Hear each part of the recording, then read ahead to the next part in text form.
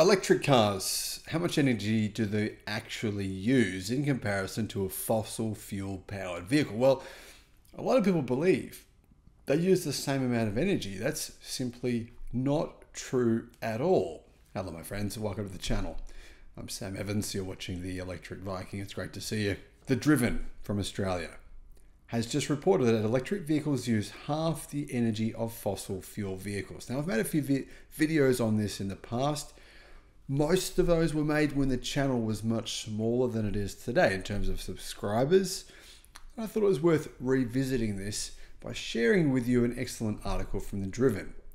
As US electric vehicle sales rise, more cars than ever are using the electrical grid to power up. It would be reasonable to assume that means the grid must now supply a vast amount of energy to those cars, but it actually doesn't take as much energy as you may think. And the grid, in fact, grids worldwide are becoming more and more clean. Coal use is declining. The increase of renewable energy is growing at an incredibly fast pace. In fact, the fastest pace it has ever grown at. That's what happened in 2023. So the reality in terms of actual energy use of electric cars, a lot of people think they're going to overwhelm the grid because they use so much energy. But the reality is that's not really true, because they use far less energy than a gasoline burning vehicle.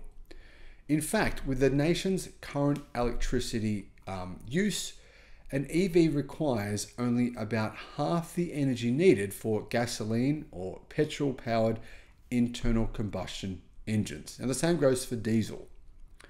US residents are burning about 8.9 million barrels of gasoline every single day, or a little over 1 gallon for every person in the country per day.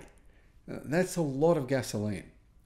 That enormous sum has decreased by 5% from the nation's peak gasoline use in 2018. So how is it there's more cars on the road today, and yet the actual amount of gasoline being used has gone down? Well, today's gasoline fueled cars and trucks are more efficient, but they do use they waste around 80% of the energy that gets pumped into their gas tanks.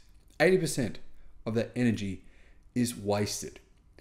A car heats up as it burns fuel to move pistons and propel the wheels, but cars do it very inefficiently. I mean, Mazda has said it's their goal to perfect an internal combustion engine, but it doesn't matter what Mazda does. They'll never be able to get it to build an engine that's anything more than about 25% efficient.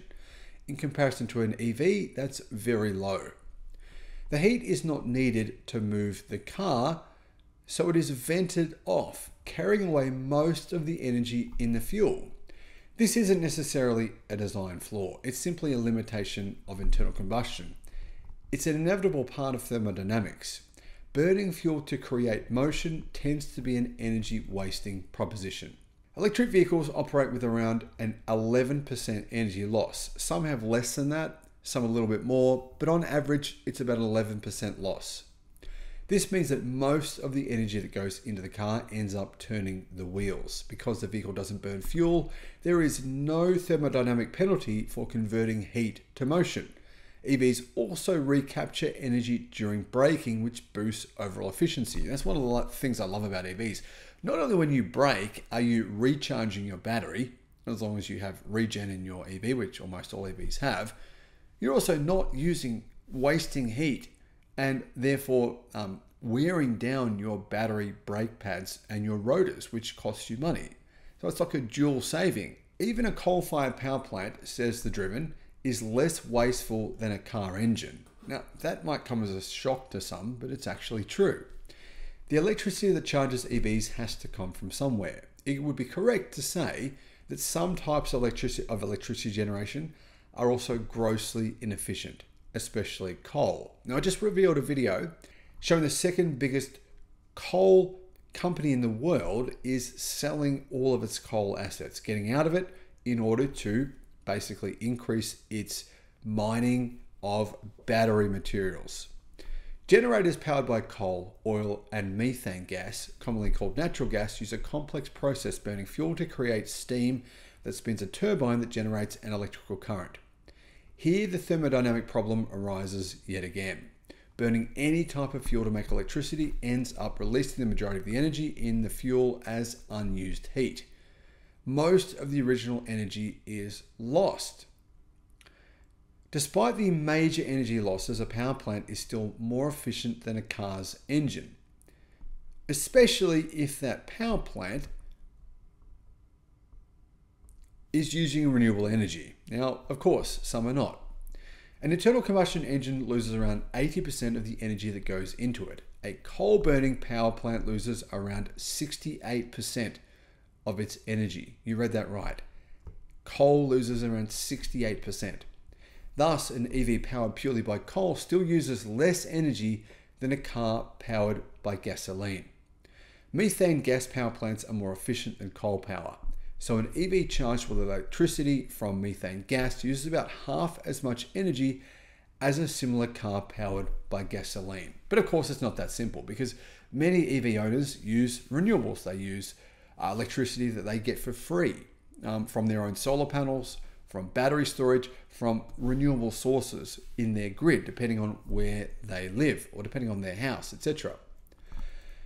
Renewable energy obviously makes the equation much more favorable. The math gets more encouraging when you consider the efficiency of renewables. Not only do wind, solar, and hydropower reduce pollution, they also shrink the overall energy demand because there is no energy lost in the process of burning fuel to create motion. Less energy is needed simply because so much less is wasted in the first place. A wind turbine uses no fuel to spin and make an electrical current, so it doesn't produce emissions or waste heat. The process is so simple that there's basically not much opportunity for energy to be lost. A hydroelectric dam uses water to spin the turbines instead of air. A solar panel doesn't have any spinning parts. It just converts the sun's energy into electrical current. So an EV powered entirely by wind, solar, or hydro, or possibly battery storage from excess energy coming from other sources, chops off an incredible 77% of the energy needs of driving. These huge savings come from combining efficient electricity generation with an efficient vehicle. This is the ultimate win-win. Now there's another win-win here that people are not really recognizing, and that is recycling. Eventually, experts say probably mid-2050s, we will no longer need to mine materials for electric cars. There will be enough in the ecosystem and we can simply recycle the existing materials we already have. So how much energy can you save? Well, it depends, of course, on where you live. Electricity is generated from a variety of sources. Some are efficient and others are not. By looking at the specific blend of electricity sources generated in every country or every state, we can estimate how much energy can be saved by swapping traditional gasoline-powered cars and trucks for their equivalent electric versions. The more efficient the electricity generation, the less energy is needed. States like South Dakota, Idaho, and Washington use mostly renewables in their electricity portfolios and little to no combustion-based electricity. Thus, driving an EV requires about 70% less energy than a gasoline vehicle. At the other end of the spectrum is the example of West Virginia, where over 90% of electricity comes from inefficient coal. That said, many coal power plants are shutting down across the US and across many countries worldwide. So by the time you see this video, those figures could be different. Even though in the worst case scenario, an EV still uses around 1/3 less energy than gasoline. An EV charged in West Virginia also reduces carbon pollution by 30%. On average across the United States, swapping a gasoline-powered vehicle for an EV will lower the energy needed for driving by about 47%, a bit less than half. This number will likely improve in the future, but if you have your own solar panels, as the American government is predicting around 50% of the population will by 2030, then, well, this figure changes completely.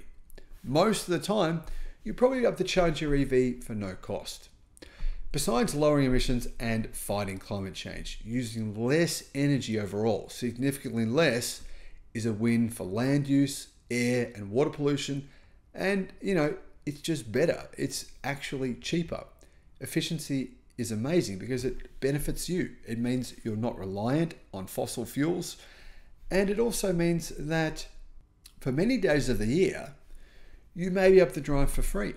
Now, there are some countries around the world and some states where electricity meets negative prices on the grid at certain times of the day. And as more renewables get built out, electricity prices come down.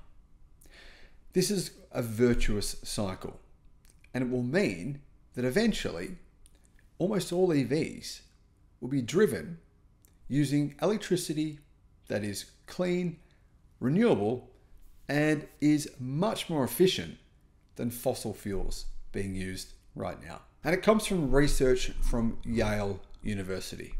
Thank you for watching.